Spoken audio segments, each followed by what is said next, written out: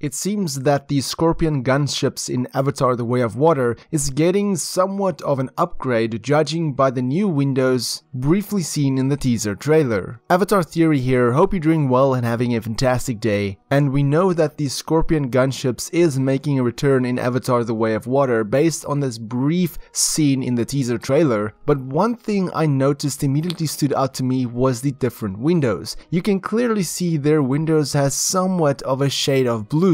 that wasn't seen in the original film, and my guess is that these windows is now basically arrow proof, as we saw some of the bigger arrows go straight through these windows during the final battle in the first film. Now I'm not entirely sure what kind of technology or what kind of stuff they're using for this improvement, but it kind of reminds me of the final two Avengers films. Now in case you have not seen Avengers Endgame or Avengers Infinity War, this is minor spoilers, but in Infinity War, when Iron Man fights Thanos, he brings up his shield which gets destroyed pretty quickly, but in Endgame, when the Hulk is about to do the snap with the Infinity Gauntlet, you can see Iron Man bringing up a shield again, but this time different than in Infinity War, because obviously he learned from his mistakes, as Tony Stark is always learning. And I do think the RDA or console or whoever this military organization is obviously learned from the first film or the mistakes in the first battle, thus their windows will likely be completely arrow-proof in the second film. This will pose a bigger challenge to the Na'vi, as the humans seems to have a much